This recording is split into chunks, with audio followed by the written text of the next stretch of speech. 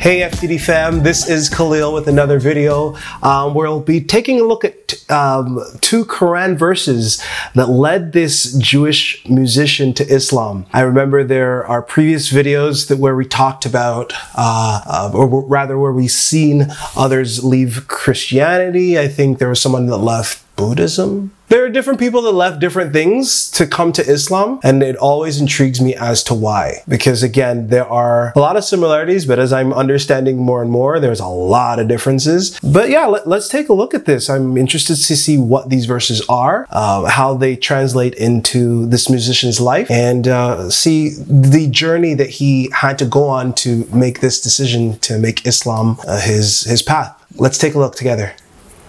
Human lives are precious. Everyone holds something or someone dear. Everyone has a purpose they strive for, and everyone has values they'd like to uphold. But the best part about being human is the fact that life is ever changing. We can enjoy a fresh start anytime we want, and sometimes all it takes is 2 verses from a holy book. Louis was born in London and raised in the care of his loving parents as a Jew. As a child, he attended all of the major religious festivals and visited the synagogue almost every weekend. Louis had his bar mitzvah at 13 and continued to practice until he was a young adult. However, that wasn't actually his first religion. At 18, Louis found music and it attracted him. He played songs, and in no time, he was out on the street banging drums with friends and collecting an audience.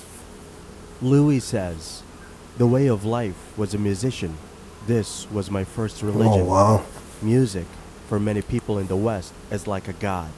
This was my god. Interesting. Slowly but steadily, Louis started going viral as a musician, and his songs were the hot new covers for many in his town. While some may have enjoyed the fame, it quickly started going downhill for Louis. His mental health was in shambles. He was confused whether music was actually what he wanted to pursue, and didn't know the direction his life was headed. Basically, the more success that came towards him, the more dissatisfied and unhappy he was. Louis felt as if the weight of the world was on his shoulders. It suffocated him. His chest was tight, and stressful was the only feeling he felt for a long time. At a moment in time, a Muslim brother gifted Louis a copy of the Holy Quran translated in English. Louis wasn't looking to change faith, but he was confused and searching for peace. One night, while watching TV, he landed on BBC and watched their narrative of the secret life of things. It talked about evolution, the synchronized pattern of growth that hadn't changed for hundreds of millions of years, and how pristine the order of all chaos was. Louis found it fascinating. He says, "I just saw it was amazing. This for me confirmed that there had to be a creator behind it, because there was perfect order in the creation of the universe."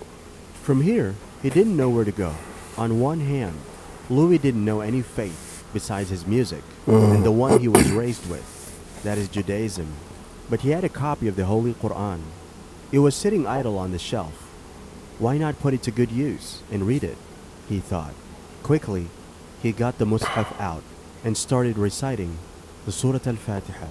Then he read Surah Baqarah, and as soon as he read the 11th and 12th ayah, he was mind blown. The verses hit home. Allah says in Surah Al-Baqarah, verse 11 and 12, "And when it is said to them, 'Do not cause corruption on the earth,' they say, 'We are but reformers.' Unquestionably, it is they who are the corruptors, but they perceive it not." Louis says, "I was around a lot of these kinds of people at this time. In the music industry, they try to show you that they want the best for you, but all they want is money and fame and success." The words of the Holy Quran had a strong effect on Louis. Out of 6,348 verses of the Holy Quran, Louis fell in love with Islam in just 2. Subhanallah. Louis started reciting the Quran any chance he got. He took it to his bus commute every day, read it while on a break in the studio, and at home until he had completely covered the book. While reading the Holy Quran, Louis felt light, free as a bird, as if the weight of the world was lifted from his shoulders.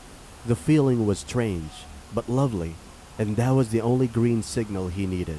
Louis went to the closest masjid he could find, and in his shaggy musician look requested that he wanted to convert to Islam.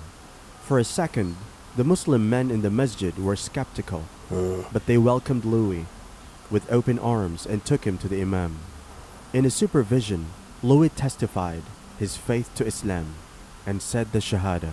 He was officially a Muslim man, and for his first task as a Muslim, he changed his name to Ismail. Brother Ismail says, "As soon as I said the Shahada, I felt as if a weight was lifted off my shoulders. All the problems I had before with certain people, I just felt as if there wasn't any problem anymore. I didn't know what I did to deserve the guidance of Allah. None of us could be grateful enough for it." Ismail rejoiced at the peace his new faith brought, but his tests weren't over yet. He still had to tell his parents. Brother Ismail sat them down one day and finally ripped off the bandage. As he expected, the news wreaked havoc on his family. His Jewish mother cried as if she just heard that Louis had died. Absolutely. He tried consoling her, but it was of no use. They were loving parents, and their sadness devastated Ismail. However, he stood firm on his decision to become a Muslim and went with the flow of his parents' attitude towards him. After some time, he married his love, and together, the couple had a son named Ibrahim.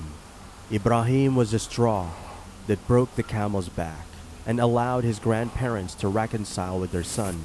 Ismail was finally on good terms with his parents, and it felt like he was actually living now. He makes time to read the Holy Quran every day now. Subhanallah. May Allah bless him infinitely. Ameen. Why am I getting emotional at the end of this video? Yikes. Okay, so I think I know why. That was it for the watch, and we're done. Let's do the reaction. All right, guys, that was really cool. I like that. I appreciate stories like those from, I think, from the perspective of not being understood. So I can just relate to so much in his journey. And it's just so funny how it's like, whether it be Christianity, whether it be Islam, whether it be Buddhism, whatever the religion is, we find similar stories where it's like life takes you a certain way and then you end up here and then you gotta choose what you're gonna do, you know. And I wanted to challenge also the narrator was speaking about religion being his God, and it sounded like he had admitted that was his not his God but his religion. And I was saying to myself that, like, I don't know, there were aspects of the commentary that I was saying to myself, I don't feel like it had to do with him being a musician, because I'm a musician. I play a few instruments, and I'm not gonna do it. Turn out and say because he's a musician, then this XYZ. No, not for me anyways. And you know, my Christian beliefs teaches me other than the commentator as well. But again, this is a great video to just absorb, because life doesn't stop. No matter who you are, life doesn't stop. And these days, everybody's experiencing life. You could be 5 years old, you're experiencing life. And it's just, I think that reality of it, when it started getting closer to the point where it said he had his child and he met his wife and all that stuff, named the child Abraham, right? And yeah, man, whew, you guys really know how to get me with these videos. This is great. I really appreciate this. Thanks again for watching with me. Again, if you have any comments, any questions, anything you want to discuss, I do pay attention in the comments. I try to get to them as soon as I can. And I love having conversations. So you want to take some time and talk? Then let's take some time and talk. This is Khalil, and thank you for spending some time with me. Have a wonderful evening, morning, or night. Take care. Be good.